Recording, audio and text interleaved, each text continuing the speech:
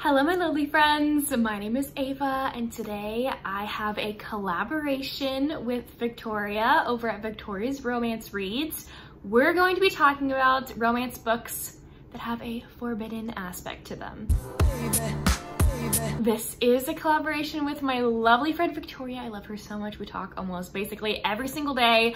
She's become a very good friend of mine. So please go check out Victoria. I love her. Her channel is going to be linked down below as well as her forbidden romance video. So I have 10 recommendations for you when it comes to forbidden romances. So let's get started. The first one I have is actually like a post-apocalyptic romance. This is Dustwalker by Tiffany Roberts. It's basically about a human woman during apocalyptic time. Basically, cyborgs have kind of taken over the world and have decimated the earth, like basically blown it up, except for a few survivors, or else our human woman would not be here. So there are a few human survivors, and then our hero in here is actually one of these cyborg people. And it is very forbidden and very frowned upon to get with a cyborg if you're a human. Like, no, people are gonna hate you because guess what? Cyborgs like took over the world, so humans are not gonna like you if you get with one. So Laura in here is the heroine. She is missing her sister. She cannot find her sister anywhere. She needs help essentially. So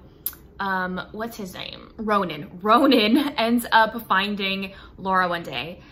He ends up like kind of witnessing her dancing alone. She thinks she's alone in this barn. To get out her frustration, she dances basically. It's very beautiful. Ronan becomes entranced. And he's a cybernetic creature, person, whatever.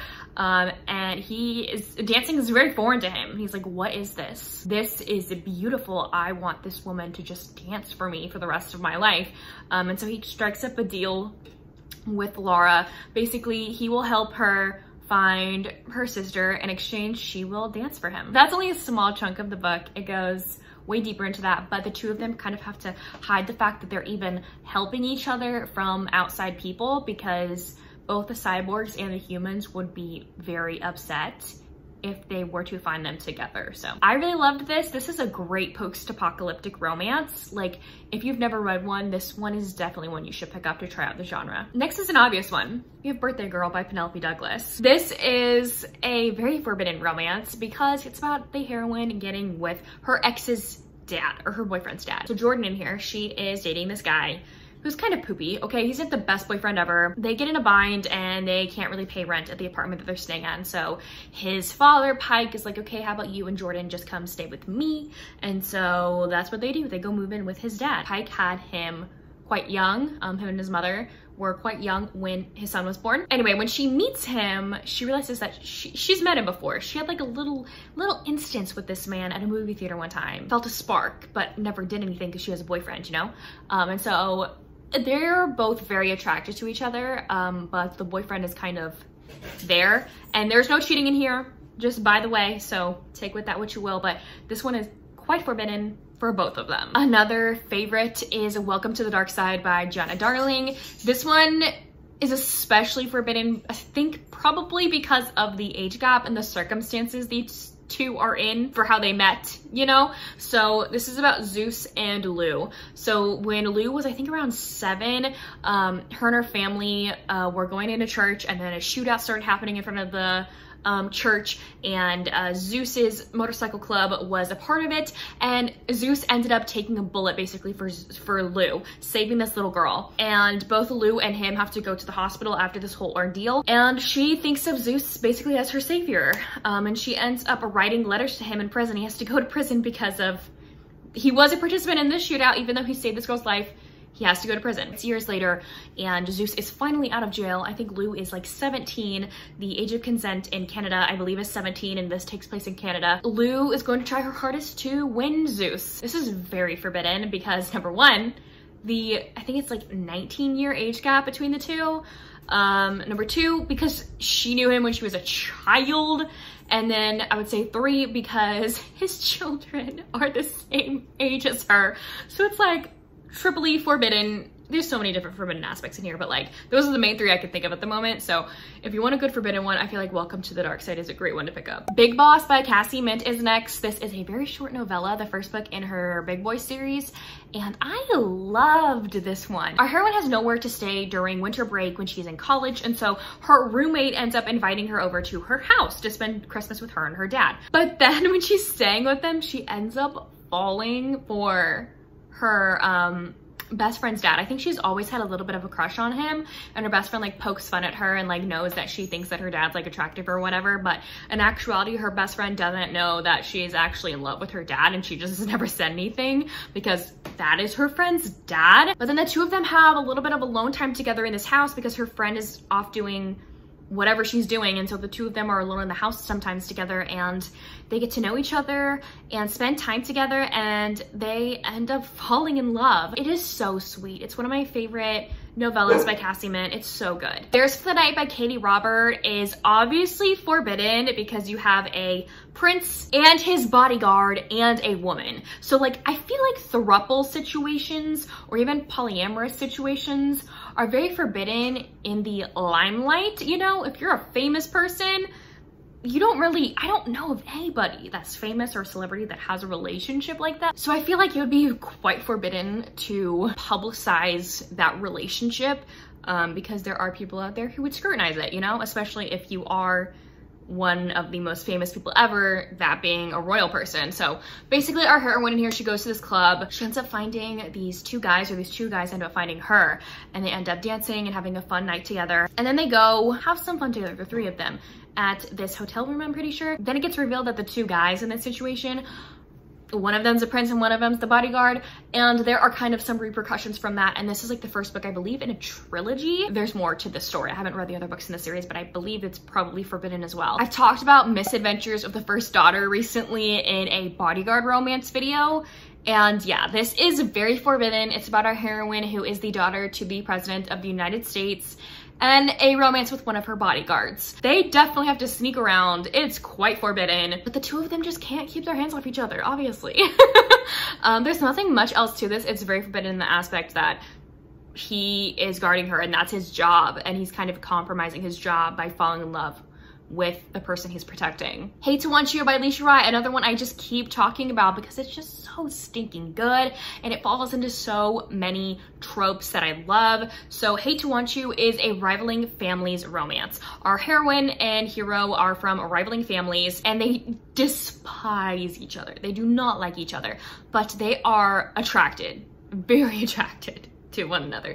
So they have this unspoken agreement that every year on the heroine's birthday, no matter where they are in life, they will meet up and have a fun night together, if you get my drift. And so they've been doing this for a couple of years until her most recent birthday. She didn't show up and he was so upset and honestly worried for her. He's like, where is she? What is going on? And I think he realizes by her not showing up that last time that like, oh, I think I actually care about this woman, you know?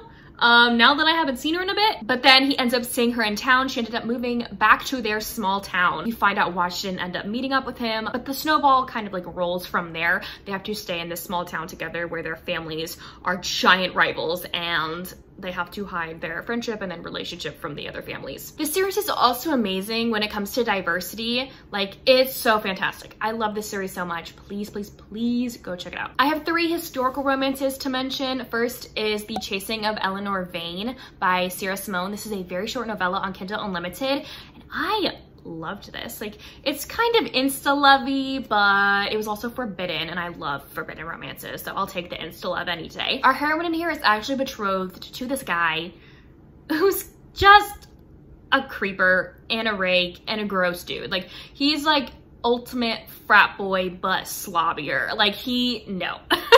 So she is not interested in this man whatsoever, but she's betrothed to him. Like, there's nothing she can do. She's always been taught her entire life to be prim, proper, and to follow the rules. And so she thinks like she's stuck in this situation until one day at one of their betrothal dinners, she meets this guy's uncle for the first time, and man, is she smitten.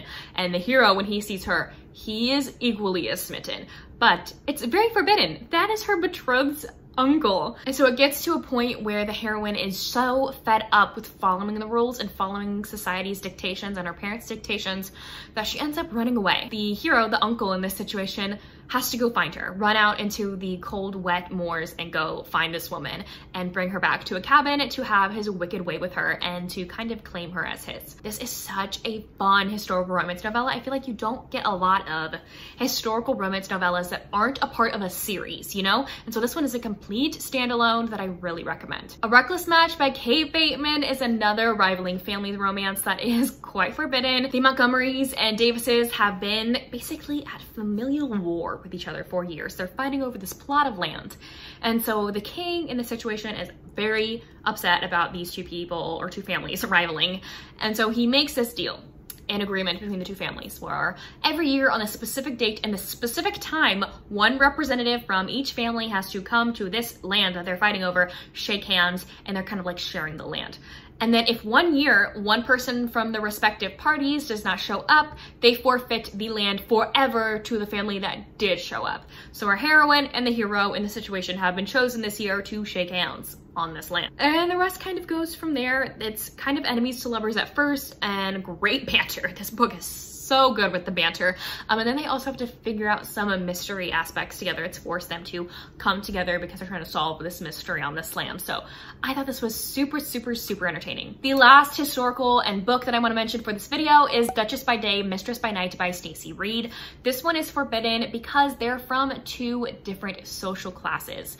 And the heroine is like a lady. She's a duchess. And so she is one of the highest people in society, and the hero is not titled whatsoever. And that's a big no-no in the ton in British society. Our heroine here is a widow and a single mother, and the hero is kind of like a guy who got his wealth and standing in society because of debts that people have owed him. He does favors for people in exchange for kind of like a boon or a pay me back later situation. And so he's rounded up and gotten kind of in the pocket of a lot of these influential people in society. Anyway, he ends up coming across the heroine one day and becomes utterly besotted by her and wants her so badly. He's obsessed with this woman, but again, she's a duchess and he's a man that is not titled. He owned his wealth. He was not born into it. But then one day, the heroine's son